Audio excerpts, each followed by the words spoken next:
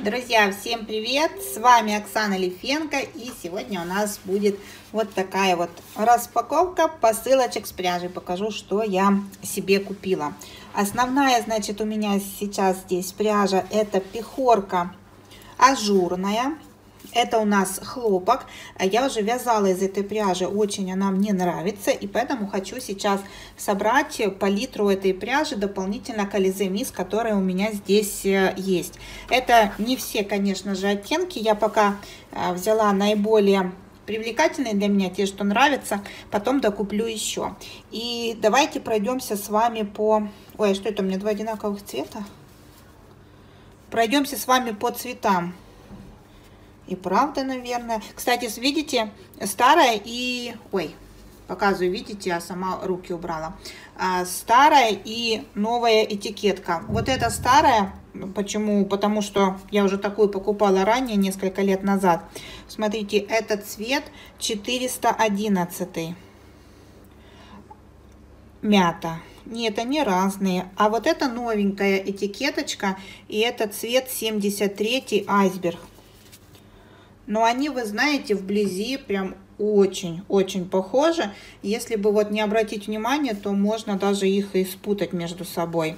Если выбирать между ними, то мне, наверное, вот этот айсберг ближе, больше нравится. Этот чуть-чуть, ну вот этот, наверное, чуть светлее, чуть-чуть бледнее. К нему у меня будет цвет 63, льдинка.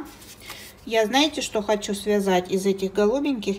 И 223 светлая бирюза. Я хотела еще темную бирюзу взять, но я что-то ее нигде не нашла. Раньше она у меня была.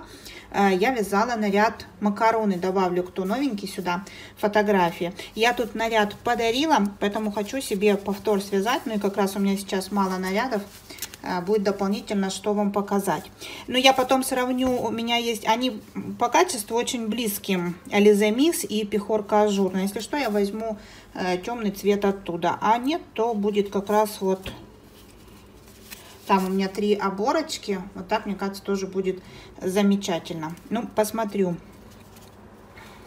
Так, и по составу, что вам здесь сказать? Значит, ну, состав я уже сказала, это 100% мерсеризированный хлопок, моточки 50 грамм и 280 метров. В общем-то, такие ниточки, из которых мы с вами для паолочек как раз таки вяжем. Далее, 2 вот таких синих оттенка, синий или голубой. Это цвет 0,5, так и называется, голубой, а это, наверное, василек. Нет, это номер 15, называется темно-голубой. Так, вот этот цвет похож на изумрудный, а называется он морская волна, 14. Что у меня сегодня руки все время уходят не туда. Немножечко не пойму, сейчас у меня на экране словно оно темнее отображается. Ну, вообще этот сам цвет, наверное, по себе сложный. Он такой, знаете... Ну вот, я не знаю, я бы больше его изумрудным, чем морской волной назвал. Может, если вот так рядом показать. Вот мне на камере он сейчас кажется, словно он темно-синий, я вам показываю.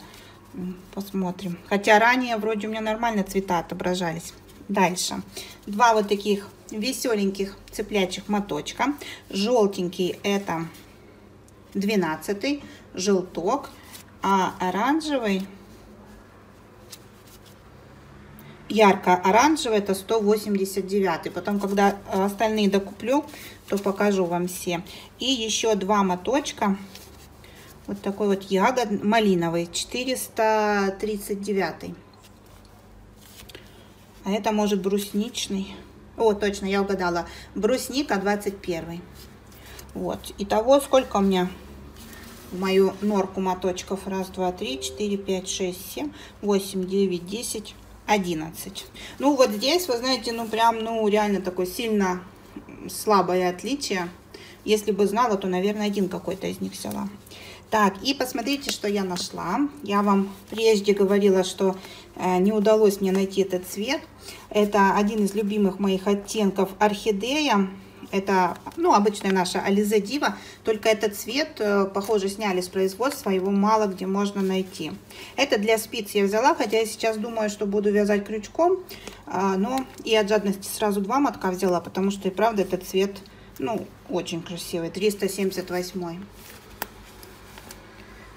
И еще у меня вот такие ниточки, я вам сейчас покажу, что из них получается. Покупочка моя, но не для меня. Смотрите, это Gazzal Baby Wool, только XL. Мы с вами вязали Снежану, ну, я вязала Снежану, и кто-то тоже вязал из этих же ниточек, просто не XL, а Baby Wool. А это в 2 раза толще ниточка. Здесь, значит, шерсть с акрилом, насколько я помню. 40% мериносовая шерсть, 20 кашемир и 40 акрил. Ниточка толстенькая, здесь всего лишь 100 метров, 50 грамм расходуется, она очень быстро. Вот этот цвет красивый 820, ну, обычная красивая бирюза. Вот этот цвет, как желточек, это 812. Это будет плед. Ой. Так, сейчас я вам покажу, как получается. Это вяжу не я, это вяжет мама супруга моего. Вот она ниточка, видите, толстенькая. И вяжет она сейчас вот плед. Я ей показала этот рисунок. Смотрите, у нее уже отлично получается. Это узор вафелька, его много в интернете и на ютубе. Просто схема наберите. Вяжется очень просто. Здесь чередуются выпуклые и обычные столбики. Но единственное, если вязать большой плед, здесь, если я не ошибаюсь, где-то 1,40 м у нас ширина. То есть, ну, такой крупный, ну, обычный взрослый плед. То уходит достаточно много ниточек. Вот здесь у нас 4, вот она сейчас начала 5-й моточек, то есть 4 моточка, это значит 1, 2, 3, 4, 5, 6, 7, 8, 9, 10, 1. В общем, я забыла, но, по-моему, на 4, да, вот это вот будет 4 ряда, то есть, и плюс он сам по себе узор объемный, то есть одного моточка вот так вот хватает. Так. Поэтому и будут сейчас вот такой, потом будут желтенькие полосочки. Будет такой веселенький пледик. И помните, я в прошлой распаковке пряжи, крючок она использует для этой ниточки, вяжет 2,5. Так.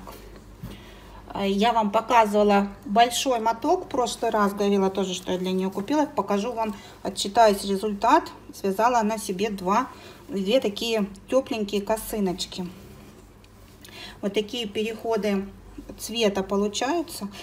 Ниточка, я не помню, как называется она, у меня уже нет этикетки, но я вам оставлю вот здесь подсказку на то видео, вы, если что, посмотрите. Мягенькая, такая приятная. Единственное, я видела, что когда она вязала, то вот эти вот, ну, шерстинки, скажем так, они отлетали. Как она будет, ну, в процессе, не знаю, но по ощущениям вот так вот мягенькая, хорошая пряжа, вот такие вот переходы получаются. Тоже вязала крючком она 2,5. Единственное, что она хотела небольшую косыночку, поэтому у нас получилось с ней 2. Вот это одна, а вот такая вот вторая. Это прям такая, знаете, светленькая. Вот. Здесь обвязка последний ряд джинс ей дала персиковый, чтобы как бы он оттенял у нее. Вот, и она полностью его обвязала. Так что вот такие у меня покупочки. Друзья, чуть не забыла, я же хотела попросить у вас совета. Вот как вы думаете, если для детского пледа взять, вот это вроде как мягенькая ниточка, то есть здесь у нас шерсть с акрилом, но все равно немножечко колется. Я как для себя так подумала, что если взять Alize Cotton Gold батик, там такие красивые есть переходы нежные, там у нас хлопок с акрилом, то как вы считаете, хорошо будет или нет? Я думаю, что есть у меня те девчонки, которые специализируются на детских вещичках, то какую бы пряжу вы посоветовали, порекомендовали для детского пледа, потому что я хочу, чтобы вот когда здесь полностью она свяжет, натренируется, то поручу ее еще детский пледик связать. Прошу поддержать лайком, комментарием, пишите, как вам нравится, кто вязал или любит вязать из этой пряжи Пехорка Ажурная. Да, кстати, помните, я вам за Снежану говорила, что у меня был темно-зеленый и темно-красный цвет. Я вам говорила, что когда я постирала, оставила на ночь сушиться, то на салфеточке остался след от зеленой и красной.